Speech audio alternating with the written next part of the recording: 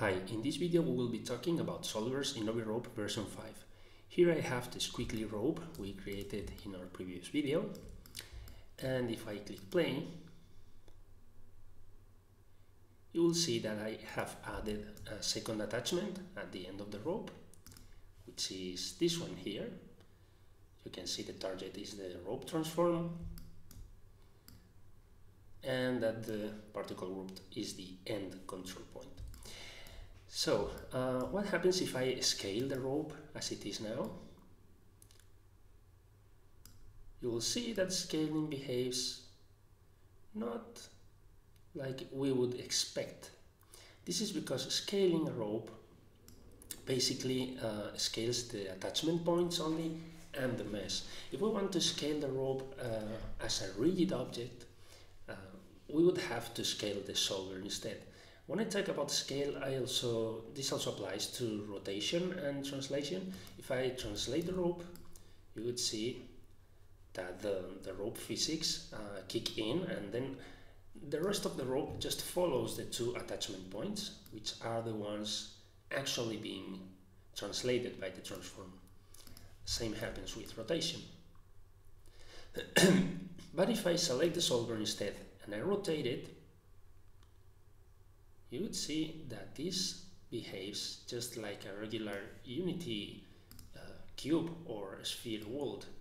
Doesn't react to physics. I can just move it around, I can scale it. So this is because simulation takes place in the solver's local space. Right now gravity is minus 9.8 in the y-axis. This is the solver's local y-axis. So if I rotate the solver upwards, gravity will still point in the same direction in the solver's local space. So keep this in mind because it can be useful to do some special effects. You can transform the solver and then have the gravity follow it at all times. Now let's see what happens if I create a second solver in the scene. I go to Game Object, 3D Object, Obi Solver. Now if I repattern the rope to the new solver at runtime, you would see that it automatically picks up the new solver simulation space and the direction of the gravity, which is in the local new solver's local y-axis. So I can reparent rope back and forth between any number of solvers in the scene. I can create a third solver, maybe place the solver there, rotate it like that, and then I can move the rope to the new solver as many times as I want. If you move a rope outside any solver, then you will see that it stops being simulated. Now, you can have any number of ropes within a solver.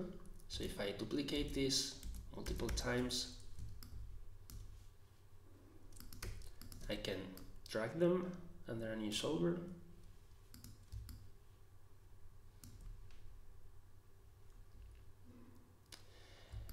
So the things that you need to remember here are that the simulation takes place in the solver's local space, and that you can have as many actors managed by each solver as you want, and you can have as many solvers in the scene as you need. This is all for this video. See you in the next one.